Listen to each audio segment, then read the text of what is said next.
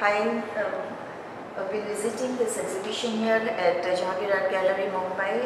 Artist Kishore Pratim's exhibition on locomotive paintings.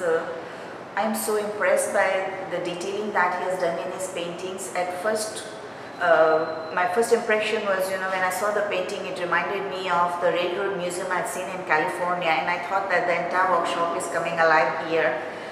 When I looked at it closer from the technical point of view, I felt that it makes you think not just from the artist's point of view, but he draws your attention to the technical things also. Like, for example, the signals on the same track are pointing in different directions, and by noting this discrepancy, you get into the skin of the painting as to what is the artist trying to tell you, what's playing in his mind, how he's playing with the colors, the fabric, and drawing your attention to the detail.